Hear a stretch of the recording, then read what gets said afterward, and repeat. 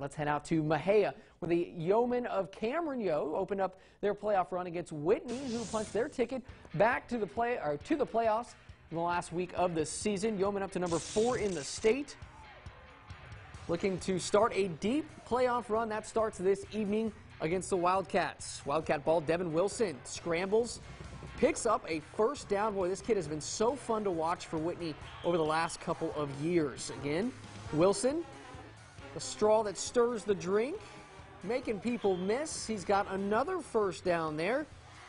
Next play, guess what? Wilson going to scramble. It's a good thing he does, because he finds some more room to complete the pass right there to Steven Matheson. Then the next play, Juan Saucedo is going to get the ball, take it in for the score. Whitney on top 7-0.